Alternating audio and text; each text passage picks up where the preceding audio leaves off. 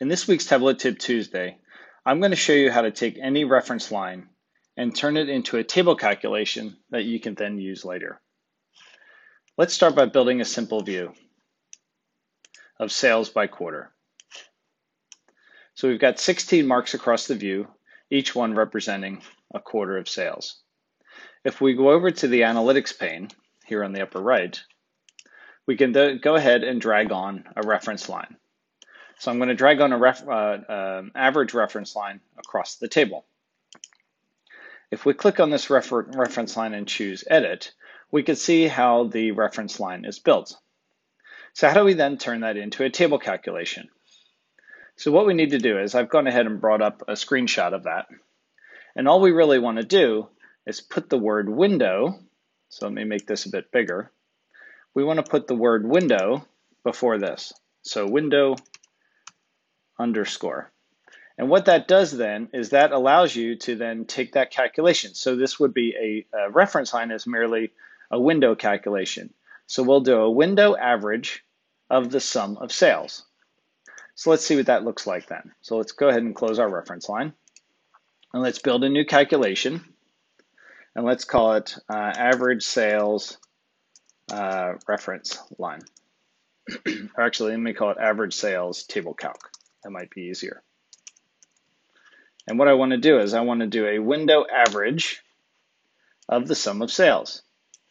So if I look back at my screenshot, you can see we have a window average of the sum of sales.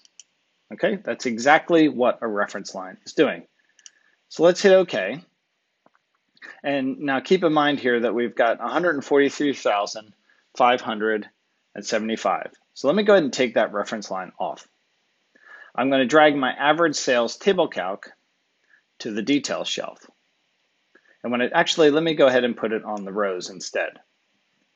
And if I go ahead and set this to use the table across, and if I look at that table calculation, it's saying for each, let's see, it says calculate the average sales, average sum of sales by year and by quarter. And notice when I hover over this, I now get 143,575. So let me go ahead and label that line so we can see we get the same value in every one of those. So that's just showing you, again, if I put the average reference line back on my analytics pane, I'm going to do it for my table for my sales. Let me go ahead and edit my reference line so I can also include the value. So I want to insert the computation, and then I'm going to insert the value just to show you what it's actually doing. So we have 143,575, and then on this one, if we go ahead and put the line ends on, we can see we've got 143,575. So that's exactly what that reference line is doing. Okay, so let me duplicate this sheet. And instead of having this as a separate, instead of having the average sales table calc as a separate row, I'm going to go ahead and take the average reference line off and then go to my all marks card and move my table calc to the details shelf. And now we don't see it again, but we can then use that as a reference line. So I'm going to drag on a reference line across the table, and I'm going to base it off of my average sales table calc now. And I can hit OK. And now again, we could see 143,575. Okay, so that's fantastic. So now let's go ahead and duplicate this sheet again. And this time I want to take an average reference line and put it for each pane. And you see now we get different values for each one. So let me go ahead and edit this table calc and put the value on. And we get 121, 117, etc. So I can now adjust this table calc to work across the pane.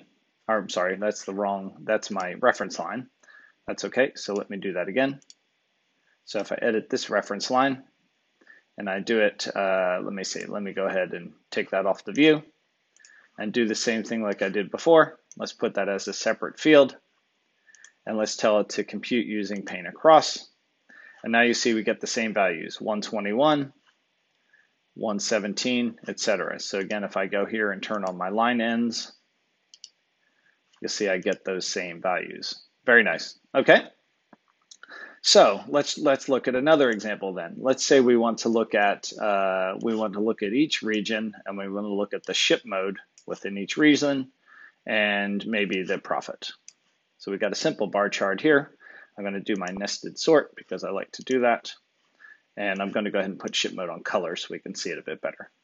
Okay, so what we want to do now is we want to look at maybe the total profit for, no, let's say we want to do the median, or we want to create a reference band that goes from the lowest to the highest. Let's do that.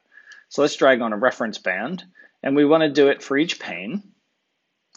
And we want to set it up to be the minimum and the maximum. So if I go ahead and hit OK now, you can see this reference band here goes from the minimum to the maximum. Let's go ahead and edit that reference line. And let's go ahead and turn on the values so we can see them a bit better. Okay.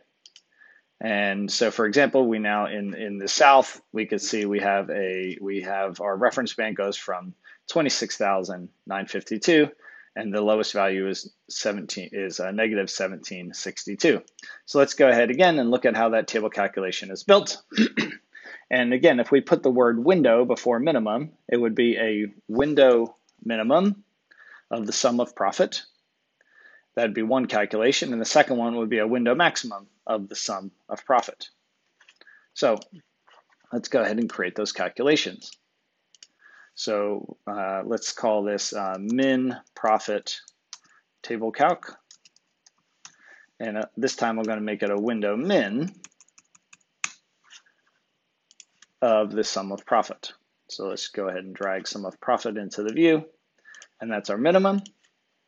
And then I'm going to just duplicate that and change it to a maximum.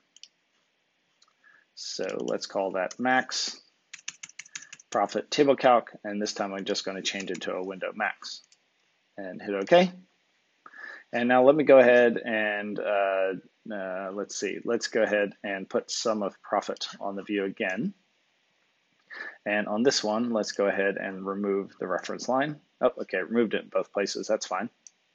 So let me go back and delete and duplicate the sheet so we can see both versions. So let's duplicate that sheet. Let's go ahead and remove that reference line or that reference band. I want to put my, let's go ahead and first look at our max table calc. And we want to compute it for each pane. And let's go ahead and change this mark type to a line, or actually let me change it to a Gantt bar and remove the color. And then I'm going to go ahead and make it bigger, make it the big size. And now it actually looks like a line, which is pretty cool. And then I'm going to drop my min profit table calc on top of the max so that I get a shared axis view. Okay, now this one is set up. You see it's going across the whole table. So I need to configure this table calc to be pane down. All right, so now if I take my measure values and I make it a dual axis chart and synchronize, I need to remember to go back to my sum of profit and change it to a bar. You can see we have those same ranges. So we go from the min to the max. Actually, let me go to my Gantt bar and take measure names off there and make them black. Okay, so now see we go from the min to the max, which looks pretty cool. Okay, so now that we have those fields on there, we can then use those. Anytime you have a field in the view, you can use them for a reference band. So let me just show you what that does. We can go from the min to the max. Let me go ahead and turn off these lines. And I want to go from, oh, sorry, wrong field. Let's undo that. Okay, let me go back here. Keep going back. Okay, so now if we want to actually draw maybe the difference between these two, let's go ahead and create a calculated field. And let's call it band size. And we're going to go from the max minus the min. And that's just going to give us the difference between these lines. Hit OK. And now what I want to do is I'm going to go ahead and take my my max profit off of the view. And now that this is a Gantt bar, I could take my field, which is my band size, put that on size.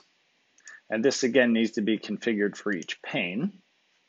and let's make it a light gray instead, and then move those marks to the back. And now we've created a reference band that's doing the same thing.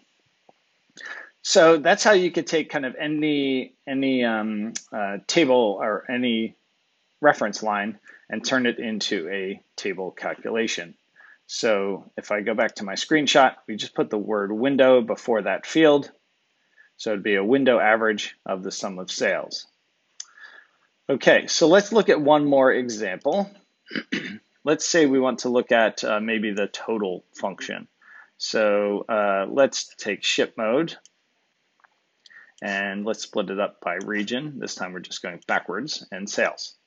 Okay, so now if I go ahead and I turn on my subtotals, so I can drag on my subtotals, you'll see I've got the total for the ship mode, the total for first class is 351,428. So let me go ahead and just turn on the mark labels. And if I want to turn that into a table calculation, so let's first start by dragging on a reference line for each pane. And I want to make this the total function. So it's the total sum of sales. And let's put the value on there and hit OK. And then I'm going to edit this, I'm going to format this reference line so that the label is at the top so we can see the difference. Okay, so now we've got the same two values, right? We've got the total, and notice how it matches the end of our total bar. Okay, so how do we turn that one into a table calculation? So let's edit that. And this time we wouldn't put the word window before total because there's no such thing as a window total. Now we could probably do it as a window sum, so let's try that as well. But there's also a total function.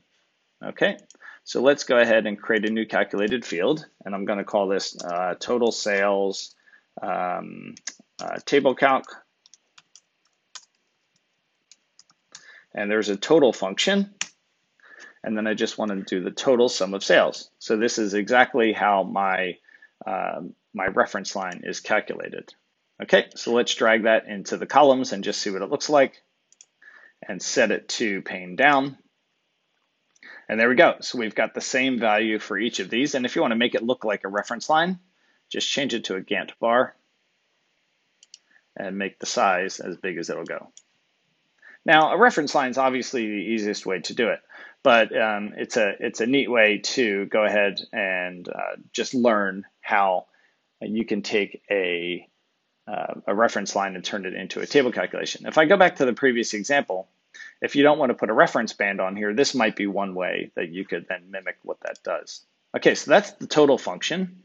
And let's create one more. Let's add on one more reference line, and let's do it for each pane on the sales.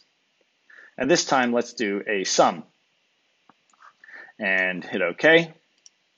And actually, this time I'm going to go ahead and I'm going to remove the reference line for the total.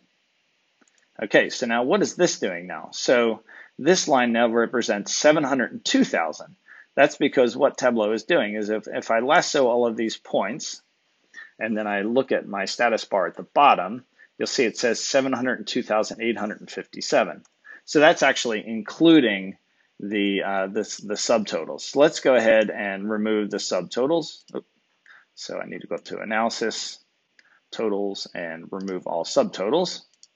Okay, and notice, in our total function, we still have the same value, which is cool. Okay, so now this one again says 351,428. So we could take that and make it a reference line.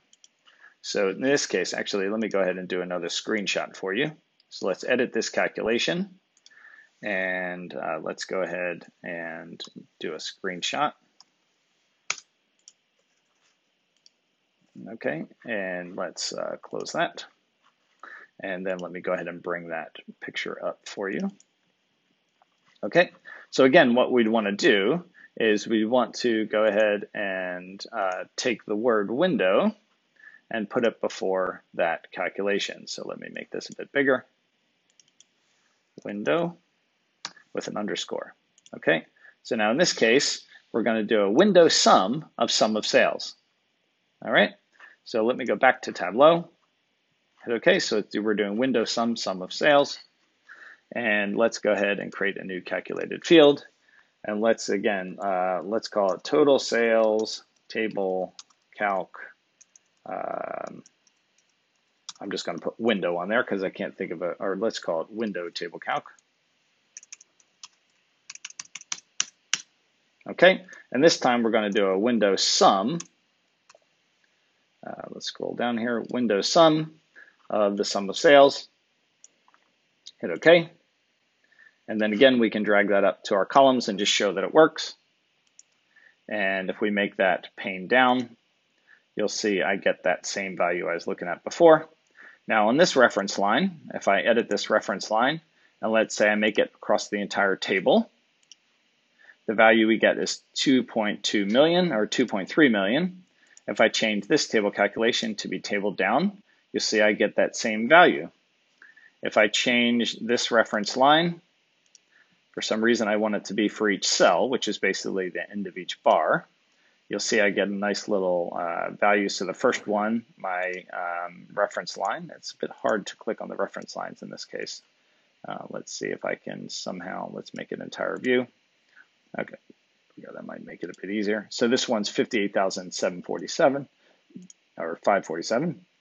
And let's change this one to be at each cell. And now I get those same values.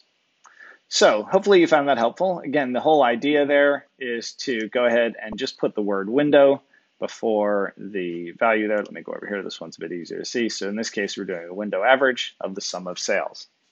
So you could take any reference line and turn it into a table calculation. So what does that tell you? It tells you that reference lines are just table calculations, but Tableau makes it easier for you just by dragging them on and off the view.